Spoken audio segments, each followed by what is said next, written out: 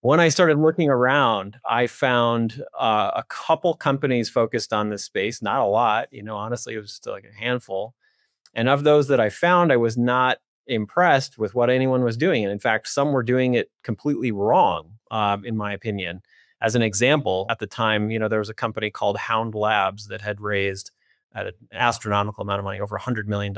They were pursuing a cannabis breathalyzer, so looking for the presence of THC in the breath as a way to understand if someone had recently used cannabis. The obvious problem with that, when you start looking at how cannabis actually works in the body, is the presence of THC doesn't really matter. There's no evidence of impairment to be found if you are only measuring THC. In that way, cannabis is very distinct from alcohol. And it turns out most other drugs work in a similar way, where there are binding to receptors in the brain.